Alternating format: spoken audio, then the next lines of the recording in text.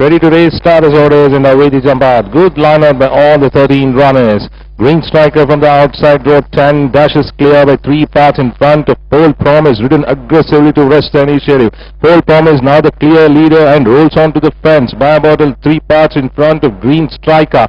Another 2.5 lengths behind is Western Express, followed by Vijay's Delight. Then comes My Choice on the outside in command. Another length behind on the outside is Nelly, close to the fence. Sir Legend between the two is My Choice. Another 2 lengths behind is Proud Image, followed by Sonic. Another 5 lengths behind Dear Friend, and detached is as a stride past the 1000-meter marker is Awesome Show.